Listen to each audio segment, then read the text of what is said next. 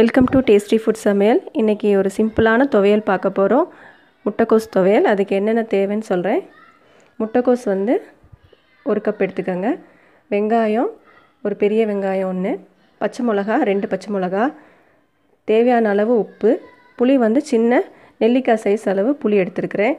தாளிக்கிறதுக்கு கடுகு, உளுந்தம்பருப்பு, கருவேப்பிலை.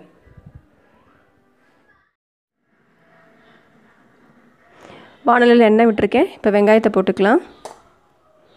வெங்காயம், பச்சை மிளகாயை சேர்த்துடலாம்.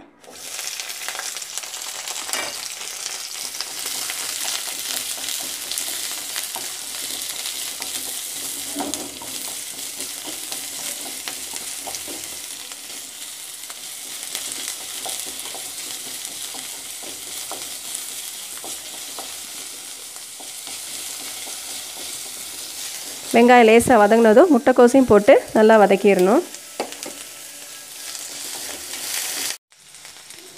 முட்டைக்கோசை சேர்த்துடலாம்.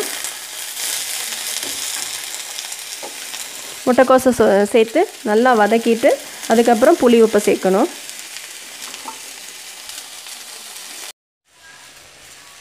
முட்டைக்கோஸ் லேசாக வதங்கிட்டே வருது. இப்போ வந்து நம்ம உப்பும் புளியும் சேர்த்துக்கிட்டுலாம்.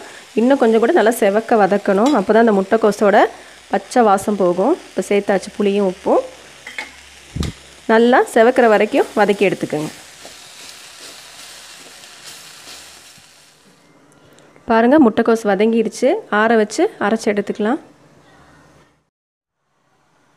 பாருங்கள், எண்ணெய் சூடாயிருச்சு. தாளிச்சிக்கலாம். தாளித்து துவையலில் வந்து கொட்டி எடுத்துக்கலாம்.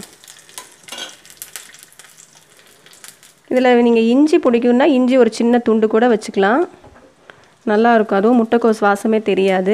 பசங்கள்லாம் முட்டைக்கோஸ்னால் விரும்பி சாப்பிட மாட்டாங்க. இந்த மாதிரி துவையல் மாதிரி பண்ணி கொடுத்தீங்கன்னா இட்லி தோசைக்கு நல்லாயிருக்கும். வித்தியாசமே தெரியாது. நம்ம தேங்காய் சட்னியெல்லாம் எப்படி அரைக்கிறோமோ அதே மாதிரி தான் இருக்கும்.